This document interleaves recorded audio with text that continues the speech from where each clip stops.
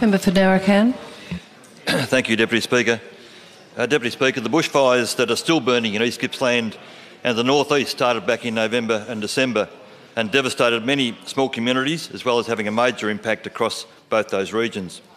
My condolences are extended to all families and individuals directly impacted, those that lost homes, infrastructure and business.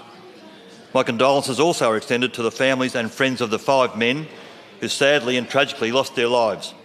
These men were very valued members of their respective communities, and they will be missed by so many people, including their family and friends. Deputy Speaker, the loss of wildlife and the damage inflicted on our natural environment is massive, but it will recover as nature's resilience once again comes to the fore. If we are going to reduce the impact of future fire events, we must do better at working with nature, with Mother Nature, rather than working against her. The courage of our firefighters once again has proven to be second to none, especially our CFA volunteers. Why would any government allow, or worse still, facilitate the undermining of our brave CFA volunteers who once again have sacrificed so much to protect their communities? I also pay tribute to our timber contractors who have assisted with the firefighting effort and clean-up. Their machinery, their expertise, their local knowledge and their skill is second to none. Their industry must not be shut down. Australians are well known for their capacity to react to tragedy by supporting each other. This mateship has been on display in our impacted communities and will continue for a long time yet, as the long road to recovery is travelled by those survivors. The generosity of Australians never ceases to amaze, and indeed has been supported by so many people from outside this country, which we will be eternally grateful for.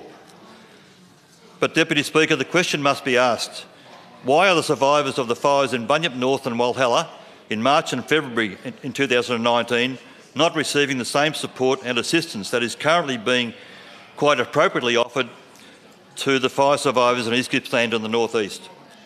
It doesn't matter whether your home was one of 300 lost or one of 30. The impact is still the same, and the difficulty of recovery is still needing the same support. Deputy Speaker, after the Bunyip and Walhalla fires, the issue of fuel and fuel reduction has been raised many times, and it's happening again now with the current fires. As the Leader of the Nationals said earlier, we owe it to all those families and individuals who have lost homes, buildings, fencing, water infrastructure and businesses. We owe it to them to get this right. Bushfire mitigation initiatives, including fuel reduction, must become a priority for all of us in this House.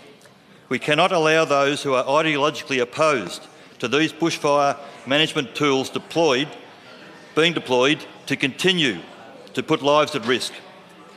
Deputy Speaker, I certainly don't intend to diminish the intent of this condolence motion, but I also have to mention the disgraceful Facebook post of Environment East Gippsland member Jill Redwood, celebrating and rejoicing at the Eden chip mill being destroyed by the fire.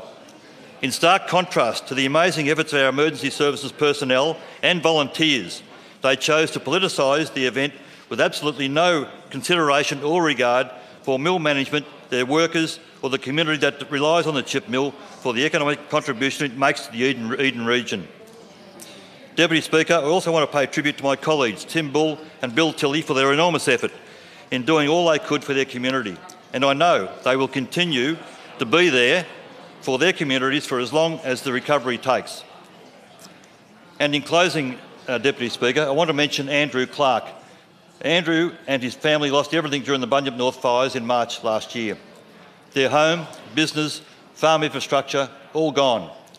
They have battled through since then with no income and, like many of their neighbours, very little financial support from government.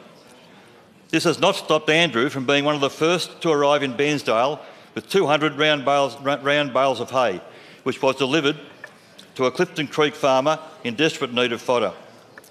Deputy Speaker, this typifies the Australian spirit that we have seen from so many during this terrible disaster.